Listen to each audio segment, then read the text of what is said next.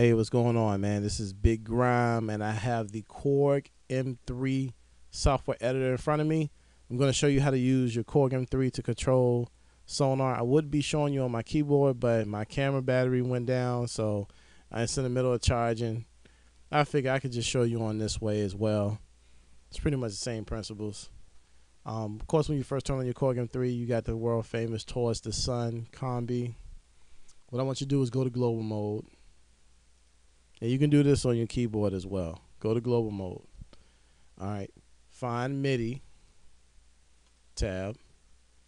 And then on the Korg M3 itself, you'll see the external .1 or ext.1. You want to click on that tab. Of course, if you're on the software, once you just click MIDI, you'll see the external down here. Now, defaultly, you'll see the Chord Legacy M1 control.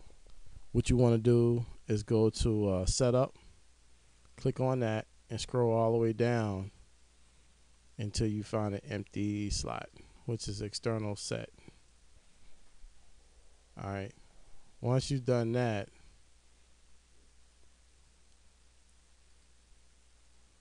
there you go.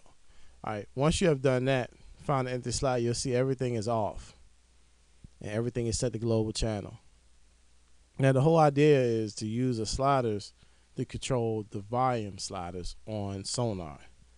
So, slider 1, you want to be able to control the volume slider 1 on sonar. So, to do that, you need to change the MIDI channel to 1. Same for 2. You want to set that to 2, 3 for 3, 4 for 4. Just go all the way down. 5, 6, 7, 8. And you can do this, of course, on the M3 as well. You just change the channel on the sliders.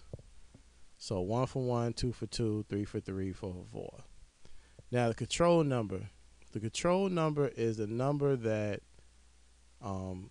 is going to be used to tell sonar, okay, I'm moving slider 1.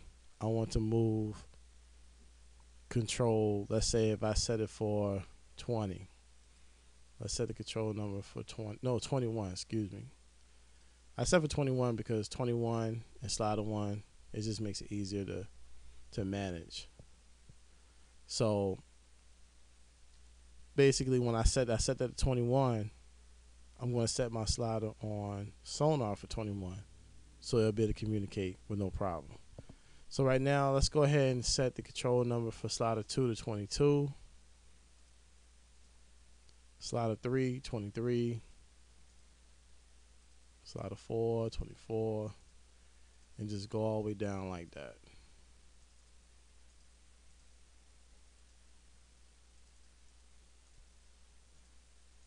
And of course, you only have to do this one time because we're going to save it and you won't have to do this again. Alright, so now we have everything set up. Slider 1, 21, slider 2, 22, etc. You can go ahead and save it. If you're on the Korg M3 itself, all you have to do now is hit the arrow key, and you also may want to rename it. You may want to rename it Sonar 1-8. But you can rename it. If you click on the arrow, you'll see rename external setup. Just click there, rename it, and then click write global settings. If you're on the software, as you are making changes, you don't see it happening on your Korg M3. What you need to do now is go to utilities, transmit global data, hit OK, and it just did it. So now you see what you've done on the software on your keyboard. And then you can go ahead and hit the arrow. You can rename it, hit global settings.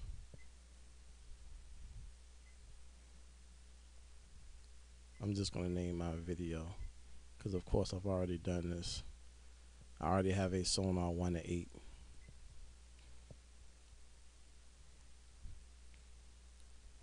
So once you rename it, so if you've been using the software, You transmitted to the keyboard. You renamed it.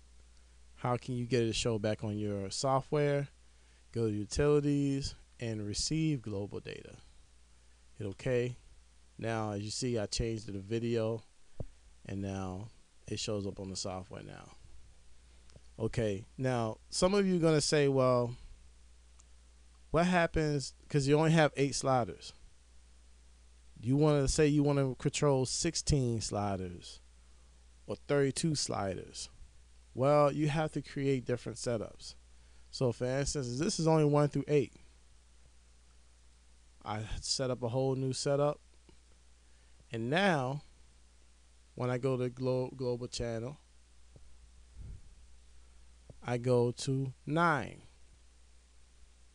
10, 9, 10, 11, 12, 13, 14, 15, 16. So that's how you be able to control 16 sliders. You just have to do a whole new setup and just switch in between the 2 setups when you want to. It's kind of like, when you have a digital mixer, you only have like 8 sliders. To go to the next 9 to 16, you got to hit a button to go over to the next one. Well, this is the same thing. You just go to a different setup. Now, as far as the switches, it's the same thing. Like I said, switch, you just go to channel 1 and then give it a control number and go all the way down. So if you start like channel 1, you can go to, let's say 41 or 51. Let's say 51. Then you just go channel 2, 52, channel 3, 53, all the way down. But let's go back to, all right, so let's just say you got your sliders, you did all your switches. Now it's time to set up Sonar.